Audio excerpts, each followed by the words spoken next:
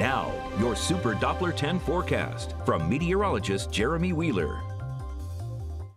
Well, so far today we've seen rain come and go across the region here in downtown Portsmouth. We've seen occasional showers, but it hasn't been as heavy as some of these inland locations. It's been very rough there. Here's the big setup, and we've got a stationary front that's down to our southeast, and it has moved north a little bit. We've also got a lot of humidity in place, and so that deep, rich moisture is creating some heavy showers. Now let's take a look at it and get the closer view. This is Super Doppler 10 radar and taken in full. And so right now we've got that heavy rain into parts of North Carolina and again inland into Virginia. So right now across North Carolina, this is mainly along the Outer Banks. So we got some around mainland Dare County. It's picking up there, also into Manteo.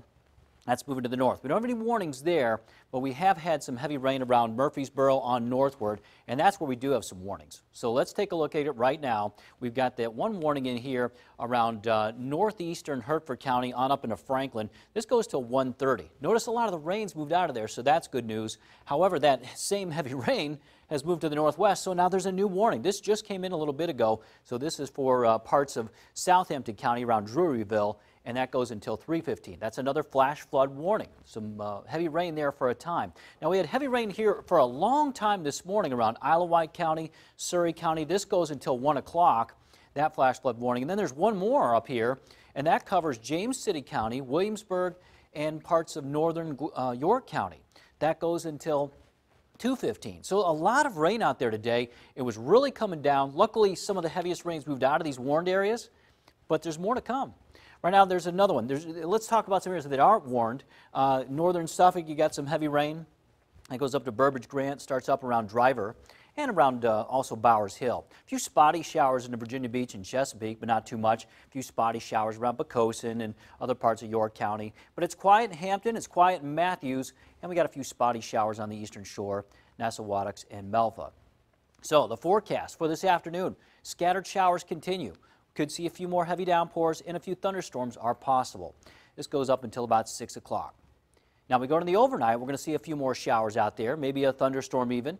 And then tomorrow, now it looks like we get some heavy rain in the morning, but it doesn't look like it's going to be as heavy throughout the day tomorrow. This is at noon, got some scattered showers, southeast winds, and up until 3 o'clock we got some scattered showers there as well.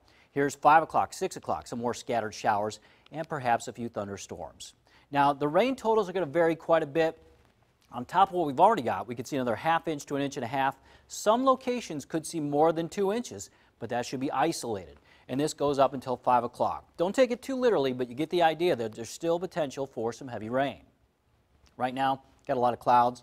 Temperatures are in the upper 70s to low 80s, and they're not going to go up too much more because of the clouds and the showers and the northeast winds that we have.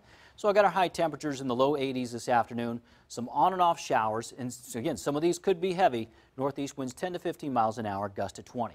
Now, we got to talk about the tropics. Yeah, if that wasn't enough. So we've got a weak disturbance here, which is a few hundred miles to the southeast of Hatteras, moving west-northwest. 30% chance of formation, but whether it forms or not, I do think it'll bring us some rain as we get into Friday. It'll probably get wrapped up into a cold front, but we'll see. Two tropical storms in the Atlantic, Renee and Paulette. Here's the latest track. We've got Paulette over the middle of the Atlantic, 60-mile-an-hour winds, and that one's moving off to the west-northwest. This one stays a tropical storm for a time. It does move towards Bermuda, and I think it will move pretty close to Bermuda and then move off to the north. Probably going to stay offshore, but it's not 100% guaranteed just yet. Still a little uncertainty, so we'll watch that one carefully.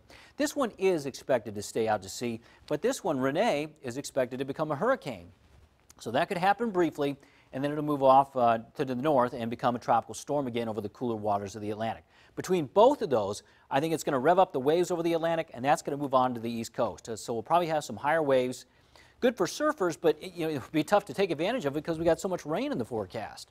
So this rain isn't necessarily from any tropical systems. We may have a depression from that one that's coming away from Bermuda, but I do think we got a lot of rain out there regardless. Today, 80% chance of rain, 60% Thursday, 60% Friday. We need some rain in the region, but I think we're getting a little too much in some places, and we don't need it for 7 days in a row. So hopefully it lets up a little bit by the time we get to Sunday.